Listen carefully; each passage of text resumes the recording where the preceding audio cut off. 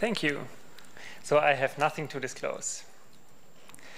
Here I'm presenting work that has been conducted as a collaboration between NIH and Maastricht, where those people here did most of the work. So we are interested in high-resolution brain activity mapping across cortical layers, which is super challenging because it requires two important quality features. On one hand, we need a high sensitivity to deal with the small signal at tiny voxels. On the other hand, we also need high specificity without large training veins, for example. And either one is not enough, really. If you only have high sensitivity without layer specificity, you end up with fuzzy blobs. And on the other hand, all the specificity in the world is useless if your noise level is too high to see anything at all. So we try to approach the sensitivity requirement by using ultra-high field strength, as nicely pointed out from the previous speaker as well. And we try to approach the specificity requirement with this non-invasive blood volume sensitive vasocontrast. So the purpose of this collaboration is to combine both and investigate the applicability of both together, high resolution layer-dependent blood volume fMRI at 9.4 Tesla in humans. And the experimental setup available in Maastricht, where those data were acquired, is very similar to the ones from Valentin, namely this 9.4 Tesla Siemens scanner, managed by Scanexus, equipped with this AC84 head gradient, which is really highly rewarding for high-resolution EPI. For the RF, from the RF side, we're using the 60-channel transmit and 31-channel receive coil built from Zhajian. And we use this SSSI high-field optimized vasosequence, which is basically an inversion recovery sequence where we acquire two images along this relaxation curve. A first image is acquired when this red blood magnetization here crosses zero, the vaso image, and the second image is acquired without T1 preparation. So we have both bold and vaso every roughly about 1.5 seconds. The 0.75 millimeter readout is adjusted to be perpendicular to the motor cortex in this very small field of view here, while the inversion volume is desired to be played out in a more global fashion. And to modulate brain activity changes, we use this 12-minute finger tapping task. In order to get vaso going at 9.4 Tesla in humans, there are a whole lot of challenges that we first needed to identify and then account for. And I listed them here on the left, and I would like to go through them now one by one. The first obvious challenge of these ultra-high field strength are the SAR constraints. So we tried very, very hard to reduce the RF power of all the pulses involved. The RF power of the readout modules could be significantly reduced by refraining from these multiple 90-degree pulses of these 2D slice-by-slice 2D EPI readouts, but instead we use Benedict Poser's 3D EPI readout, which excites the whole brain slab over and over again with lower flip angles. And in order to account for T1 relaxation history effects and related blurring across segments, we use this segment-specific variable flip angle, resulting in a very sharp point spread function. We tried to reduce the RF power of the inversion pulse by further optimizing this TR foci pulse. So we used the model introduced by Hurley and pushed it a bit further towards 9.4 Tesla by pushing the shape in a more, the shape of the magnitude of the RF in this box shape kind of fashion.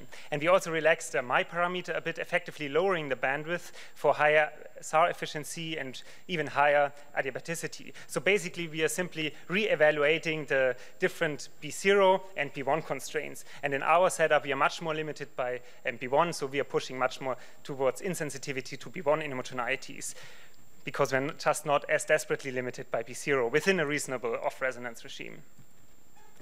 As you might know, 9.4 Tesla comes along with a lot of B1 plus inhomogeneities, like these destructive interference patterns. And in our motor cortex vaso setup, we are actually interested in two regions of interest where we want to have our optimized PTX shim.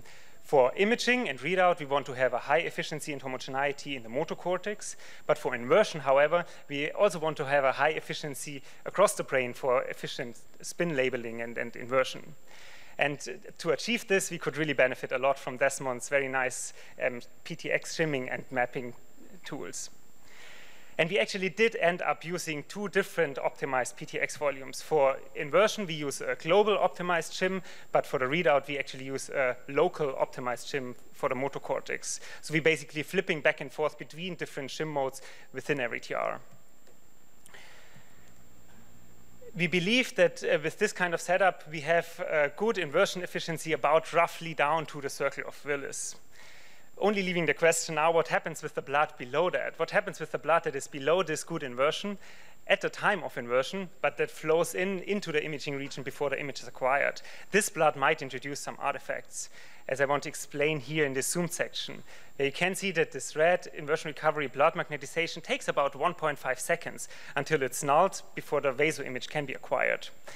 With this kind of inversion volume available, however, we believe that it only takes about 1 second until fresh blood already flows in. And in fact, we can already see these kind of inflow effects at 7 Tesla sometimes. And here for the same person at 9.4 Tesla, we see that these inflow effects are much, much more. To minimize these kind of inflow effects and keep them out of the parenchyma, we use this trick that we reduce the negative blood magnetization after the inversion, which effectively reduces the inversion time further and further until the blood nulling time is shorter than the arterial arrival time. And we could achieve this adjustable inversion efficiency in a B1 independent way with a further adaptation of this adiabatic inversion pulse. Namely, we introduce this phase skip right at the time when we are on resonant along the adiabatic frequency sweep. A further optimization that we tried is that we refrain from conventional sum of squares coil combination methods, but in fact we use our own stability-weighted coil combination method called STARC that is explained tomorrow in more details in the context for lower field strength, but we saw that it's also highly beneficial at 9.4 Tesla.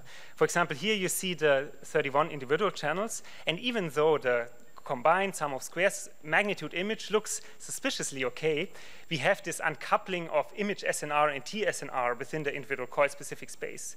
For example, here you can see that the nicest looking channel, that one over here that is the least grainy, is actually the worst in terms of temporal stability. And we have this signal void right on top of the motor cortex. Now, combining these channels based on their stability, we can regain most of the TSNR on the motor cortex. So for most accurate signal analysis across cortical layers and depth, we use the inherent T1 contrast of our functional data for a good definition of the cortical surface. And we use the functional EPI phase maps for a good definition of gray matter, white matter border. And with both of those surfaces, we can then grow our equivolume layers within EPI space, which helps a lot for the analysis of the blood volume and bold signal changes as a function of cortical depth, where you might be able to see these kind of striping patterns here indicated as 2 different peaks. And it becomes a bit clearer when you do a bit of smoothing within cortical layers, as shown also tomorrow from Platsejewska.